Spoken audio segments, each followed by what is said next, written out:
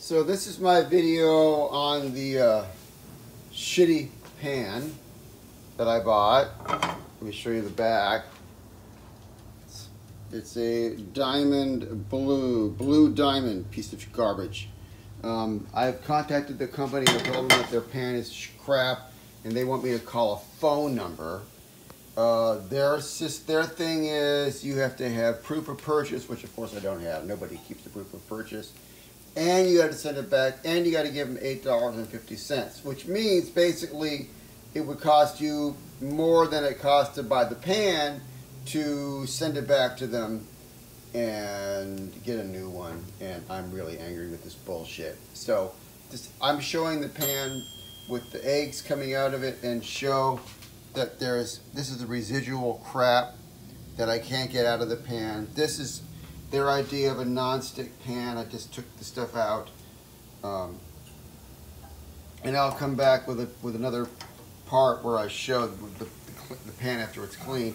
But you know, that's not a non-stick pan. This is grunge. It's all over the place, and this pan is garbage. This is a cheap pan that I bought. I like this one better. It's newer than the one here, but it's got a rubber handle, which means I can pick it up. This one I got to pick up with a towel. And these are your standard sort of non-stick pan, and it's not sticking at all. I mean, I don't use this one as much as I use this one. This one needs to get thrown away. But do not buy a blue diamond pan. They're garbage. Their return policy is crap. And it's a useless piece of garbage. And I'm going to post this after I have breakfast, and I'll go in and I'll take another video showing the pan cleaned up as much as I can clean it up, and then I'll post it.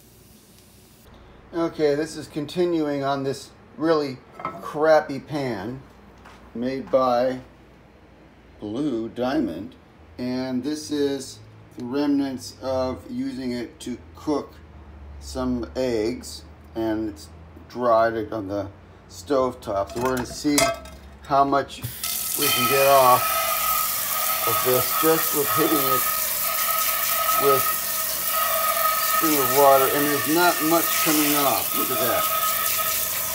It's pretty much stuck. Let's see if I have to use to hold the phone. So with a reasonable amount of scrubbing, as you can see, you just put it up here. There's not much I can get off. Here, I'm scrubbing with this. I'm scrubbing with the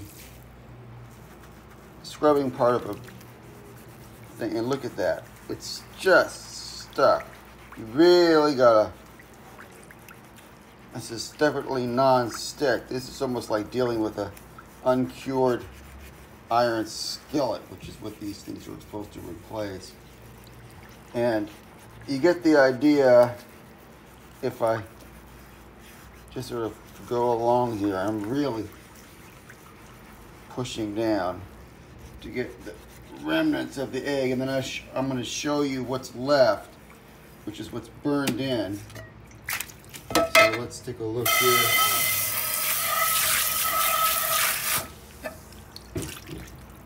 You can see here, this is all the crap that's left behind from using it. In other words, this is now a stick pan instead of a non-stick pan. So I'm going to go down in under my sink here. I'm going to get something that should clean up almost any pan, which is Comet. And again, I'm going to use this scrubbing part of a sponge.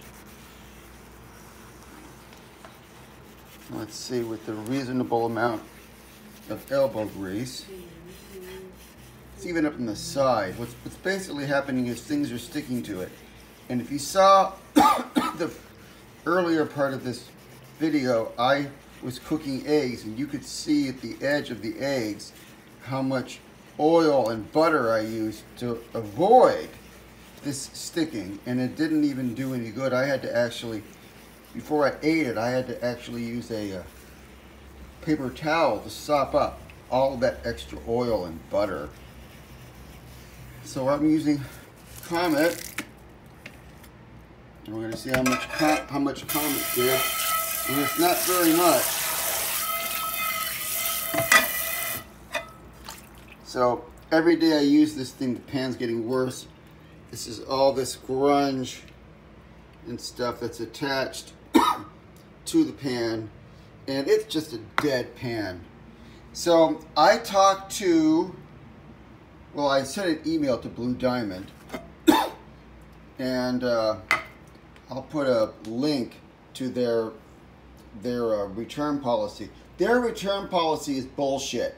They want you to have a receipt, like I said earlier, of proof of purchase, and unless you buy it on something like Amazon, if you buy it in a retail store like Target, you don't keep those receipts. I mean, maybe some people do, but I buy so many things that I'd have to have a shoebox full of receipts. They also want you to pay to send it back, which probably would be about $8 or $9, and they want $8.50 for a replacement one for the shipping, which is nonsense because this is a lousy, crappy pan. So in my opinion, this is garbage.